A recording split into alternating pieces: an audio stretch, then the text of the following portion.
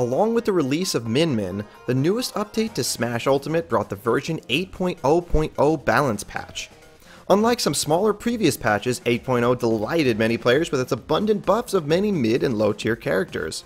While most didn't change much in the metagame, some characters were at least drawn out of obscurity with buffs that inspired players to dust off these forgotten heroes.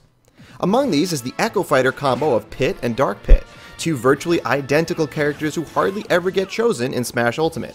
In fact, event hubs list them as the 60th most chosen character in the game. But are the Pits bad? Why don't people play them?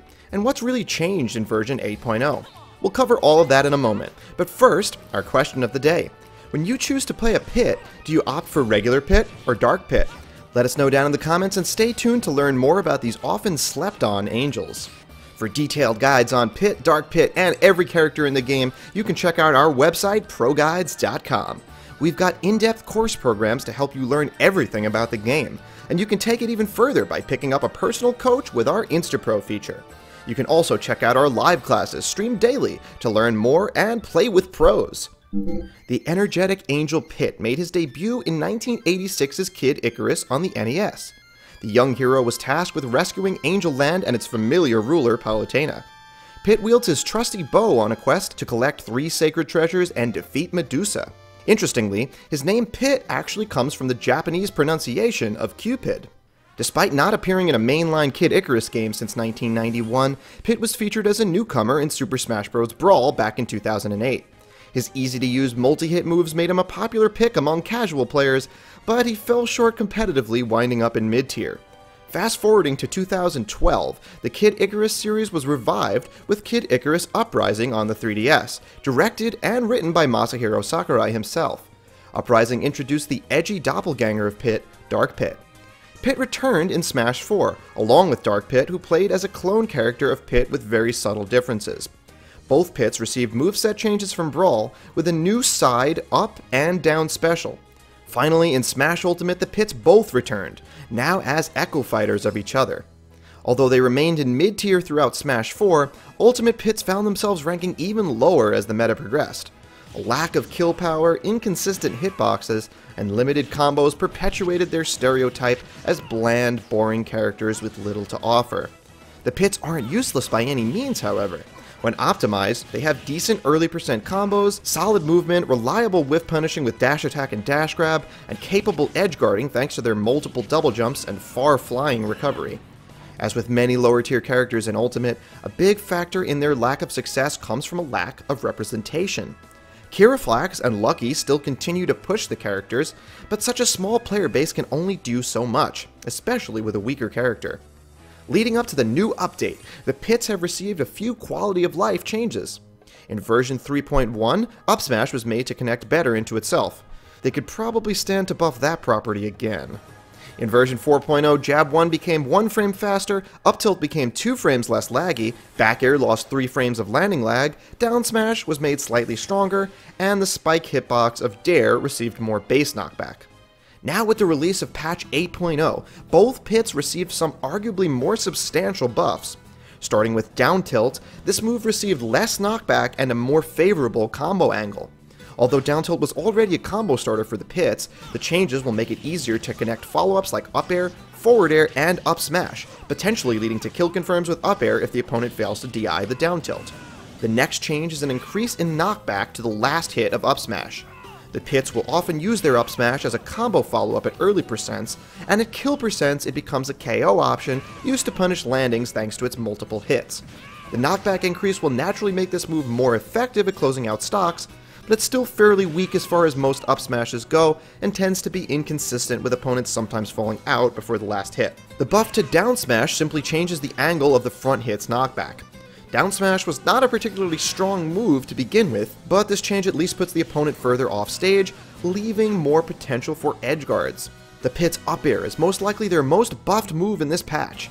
Up Air is a multi-hit aerial that seems designed to juggle and kill in the way that Palutena's Up Air does, but slow startup, high end lag, and weak knockback made this move mediocre in almost every way. Fortunately, version 8.0 improved just about everything when it comes to Pit and Dark Pit's Up Air.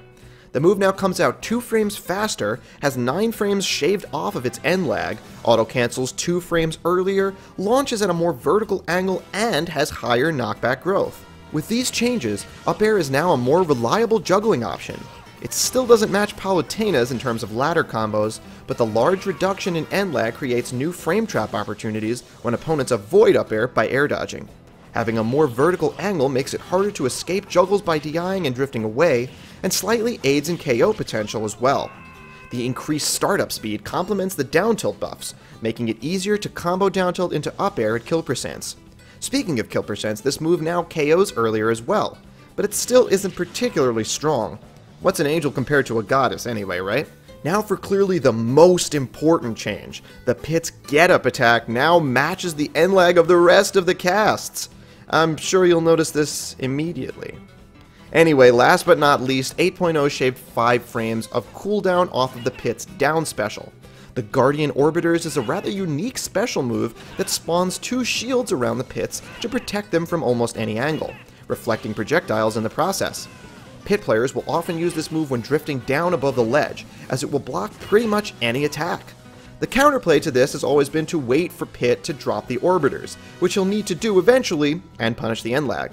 With the new buffs though, it's much harder to punish the lag on this move, and the Pits can descend lower when using this move off stage and still make it back. The Orbiter buff also makes B-reversal movement with this move more practical as a mix-up and disadvantage, which can be very useful to tank or dodge powerful hits when landing. So those are quite a few changes, but what do they really mean for the Angelic Echo Fighter duo? On the surface, the Pits are absolutely better. Many interactions will now lead to KOs that previously would not have, their advantage state is stronger, and their disadvantage state is safer. All of this is very slight, however. The Pits are very much the same characters that they were before the patch. They still struggle to kill, they still have inconsistent hitboxes, and they still lack that explosive potential that better characters possess. In the grand scheme of things, this patch may help the Pits more in terms of attention than anything.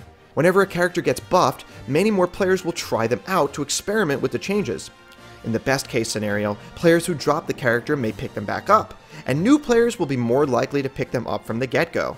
This all leads to more representation, which leads to the progression of the character's metagame and the unleashing of their full potential. Sadly, the writing is on the wall for the peak of what the current version of Pit and Dark Pit can become, but we've yet to see the character pushed all the way there, as is evidenced by the dedicated Pit mains who remain passionate about continuing to improve with the character. Earlier this month, we even saw Gaia win an MSM online event, one of the largest online weekly tournaments, with Dark Pit, truly showing the benefits of both the balance changes and the spotlight on the character that this patch brought. In patch version 8.0.0, Pit and Dark Pit remain highly fundamental characters with no blatant strengths or weaknesses, leaving them to remain the poster children for the honest character definition. Their strengths are now a bit stronger, and their obscurity is clearing up a bit, so hopefully we'll continue to see more great things from Pit and Dark Pit in the near future. I've been your host, G5 Cosmos of Game 5 Smash. If you guys enjoyed this video, make sure to subscribe to ProGuides and turn on notifications, and don't forget to check out our website. Stay safe, have fun, and we'll catch you in another video.